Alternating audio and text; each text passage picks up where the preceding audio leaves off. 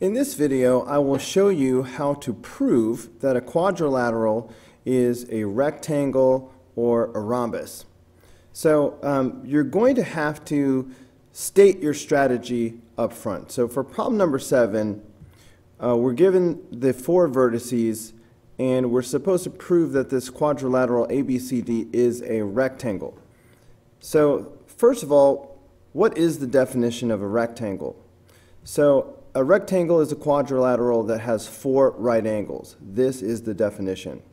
4 right angles. So our strategy has to be to show that we have 4 right angles. So let me zoom in. Let's start by just graphing the quadrilateral so we can get a sort of a bird's eye view.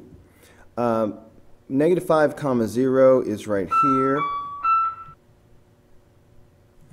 And 1, -4 is right here, so that'll be point B. Then we have 5, 2. Okay, that's point C. And then we have -1, 6 for point D.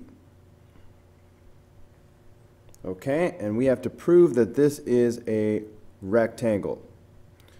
Whoops, I forgot to put the label. In fact, let me go ahead and draw the lines themselves. Okay, that's a little bit too big, isn't it? So here's a nice picture of the quadrilateral. So our strategy will be to prove that the vertices are at right angles. Okay, and you should write that down. I will use slope to show that each corner is a 90-degree angle. So let's go ahead and find each slope, and it will be helpful if we record the slopes in order so we can show which ones are consecutive. So I'll do slope AB, and then BC, and then CD, and then DA in order. So let's start with slope AB. Okay, so as I'm looking at slope AB, of course I'm looking at these 2 points right here, and we know that slope, every time I do slope I'm doing y2 minus y1 over x2 minus x1. That is how we find the slope. So that's what I'm doing right now. So that's why I'm going to do 0 minus -4, okay, and -5 minus 1.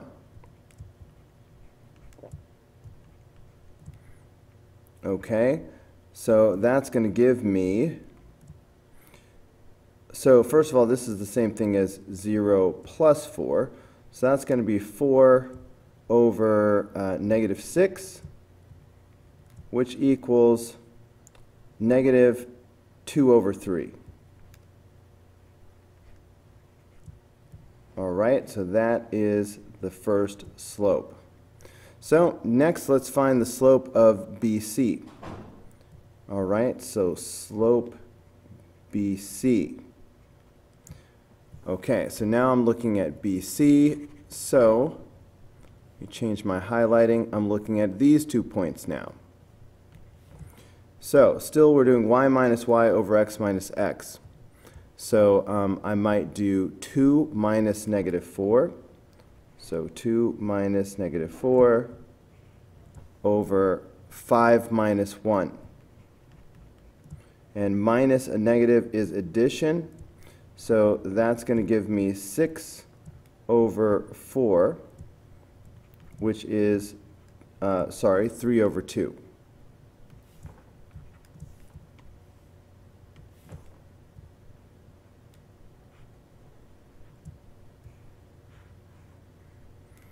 Okay, it's continuing around. Now let's find the slope of CD.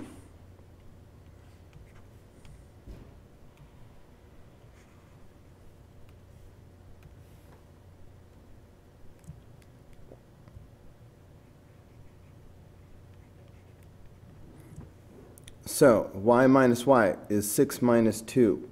So we will have 6 minus 2 over negative 1 minus 5.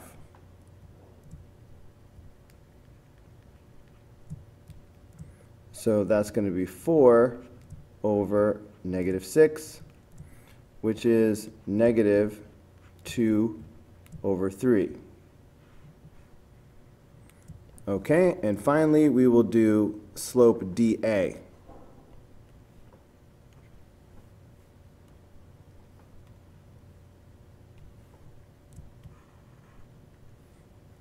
Okay,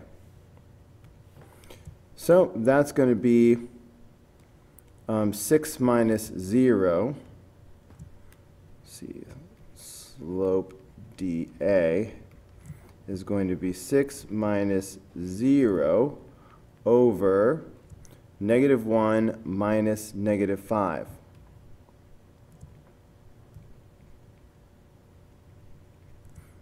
Of course, minus and negative is addition, so that's going to give me 6 over 4, which is 2/3. Now, look at these slopes. These are all consecutive. Notice that each pair of consecutive slopes are opposite and reciprocal. I have negative 2/3, positive 3 over 2. Negative 2/3. Wait, this should have been 3 over 2. Man, my brain is messing with me. All right, of course, 6 over 4 is 3 over 2, not 2/3. All right, negative 2/3, positive 3 over 2.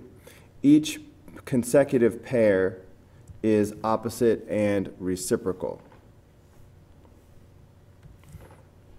Okay, and of course we know if these pairs are opposite and reciprocal, that means that we have perpendicular lines. So because AB and BC slopes are opposite and reciprocal, that means AB and BC are perpendicular. So we have a right angle. Because BC and CD are opposite and reciprocal, that means BC and CD also form a right angle. Because CD and DA are opposite and reciprocal, that means CD and DA form a right angle. And finally, because AB, negative 2/3, and DA, positive 3 over 2, these are also opposite and reciprocal. That means that these are perpendicular. They form a 90-degree angle. All right, so we have all the evidence that we need. Now it's time for the summary statement. Since the slopes of all consecutive sides are opposite and reciprocal, all consecutive sides are perpendicular. Therefore, each corner is a 90-degree angle, which makes ABCD a rectangle.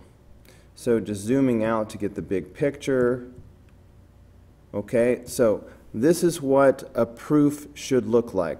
It has 3 parts to it. You start by saying what your strategy is. I will use slope to show that each corner is a 90-degree angle. Then you go ahead and do that, show your calculations, and then finish with a summary statement that ties it all together and proves whatever it is you were trying to prove. All right, let's do that one more time. This time we're going to go ahead and prove that triangle ABCD is a rhombus. Okay, it's a whole new set of points. So we might as well start by plotting the points. So point A is at 1, 1. So there's point A. And then point B is at 0, 5. And point C is at 4, 4.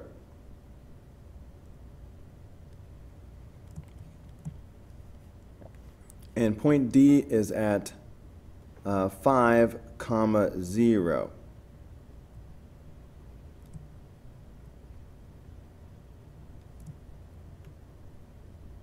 So we are to prove that this quadrilateral is a rhombus. So we have to start by knowing what a rhombus is. What's the definition of a rhombus? So remember that the definition of a rhombus is a quadrilateral with 4 congruent sides. So that's what I'm going to have to prove. And the first thing I need to do is write down my strategy. If I want to prove that I have 4 congruent sides, am I going to use slope, length, or midpoint? Hopefully you said, obviously we're going to use length. All right? If I want to show that sides are congruent, slope doesn't have anything to do with whether or not these are congruent. Congruent segments are segments of equal length. So obviously our strategy has to be that we will show that the length of each side is equal. So yeah, I will show that all sides have equal length. Now I will do the calculations that I just said I was going to do. So if I write AB like this, all right, without a segment symbol over the top of it, this means the length of AB, or the distance from A to B. Automatically, AB means length. So I'm going to be finding the length of AB. I'm going to be finding the length of BC, the length of CD, and the length of DA. All right, I'm going to find these 4 lengths. Now, we've learned 2 strategies to find the lengths, and I'm going to switch it up and remind you of both strategies. And you can choose which strategy you prefer. So here's one of the strategies. Pythagorean Theorem. So one way to find the length of AB is to make a little triangle that has AB as the hypotenuse. So if I look at this triangle, I see that the horizontal piece has length 1, and the vertical piece has length 4. Okay, so in that case, I can just do the Pythagorean Theorem. All right, a squared plus b squared equals c squared. I'm sort of skipping a step, I guess. Maybe I'll show this off to the side. Off to the side, considering AB, if I call that c for a moment, then I would know that c squared is equal to a squared plus b squared. So that would be like 1 squared plus 4 squared, right? But then the next thing I would do to get c by itself is to take the square root of both sides. So that's why I'm going to write square root of 1 squared plus 4 squared. Okay, I'm just doing the Pythagorean Theorem. But I like to just go straight to the square root. Okay, just keeping my work tidy and neat. Okay, and this is my, if I have a graph given to me, this is my preferred way of doing it. Okay, so now I could do the square root of 1 squared plus 4 squared. Okay, that is radical 17, which is approximately 4.12.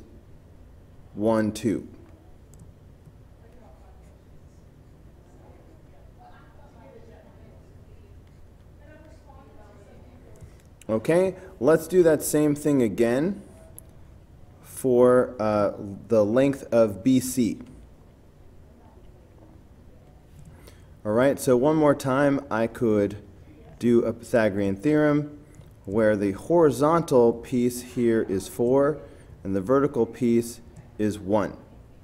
All right, so again, using the Pythagorean Theorem, that's going to be the square root of 4 squared plus 1 squared. All right, which is the same thing as what we had before. So I know this is once again going to be the square root of 17, which is approximately 4.12. Okay, so that's one method of finding the length, is to do the Pythagorean Theorem. The other method is something that I would more likely use if I didn't have a graph given to me like this.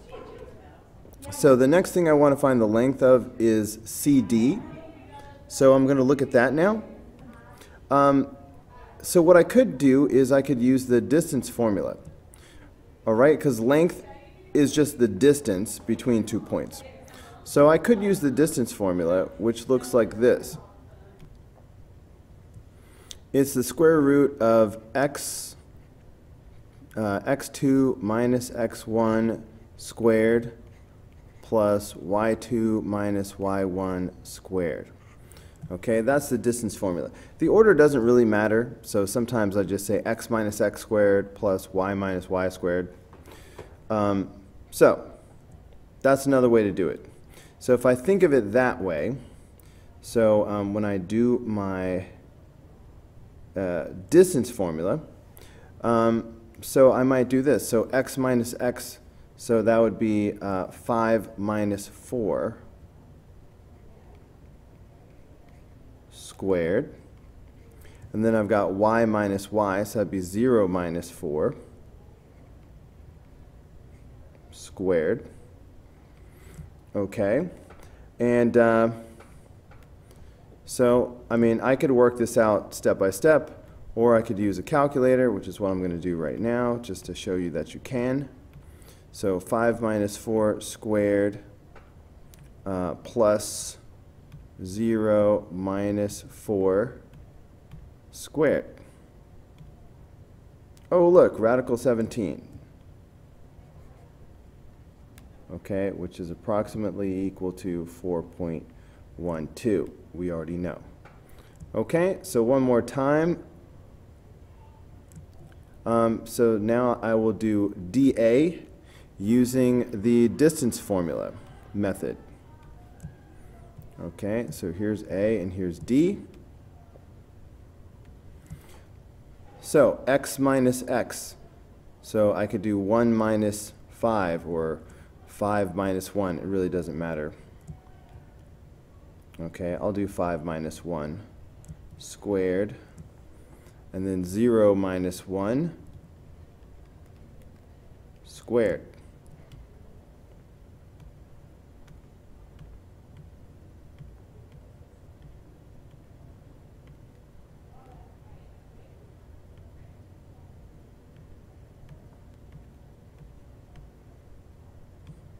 And once again, we get radical 17, which we know to be approximately 4.12.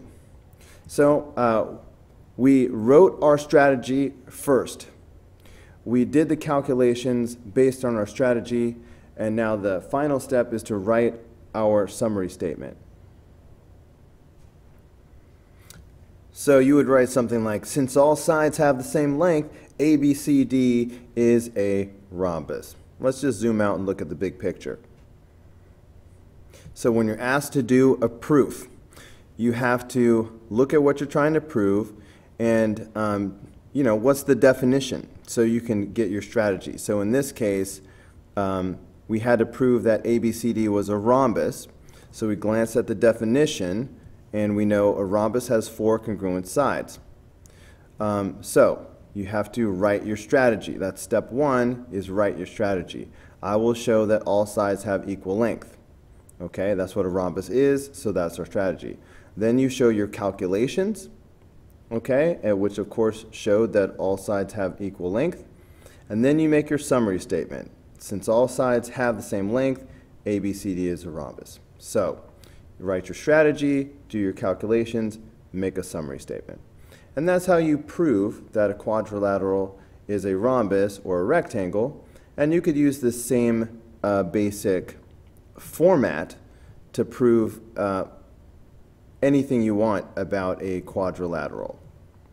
You know, like you could use the same idea to prove that a quadrilateral is a parallelogram. You could use slopes to show that the opposite sides are parallel, for example. Alright guys, that's going to do it for this video. Go ahead and click here in the red apple to watch the next video. Click in the green apple to subscribe, or click the yellow apple for the full playlist.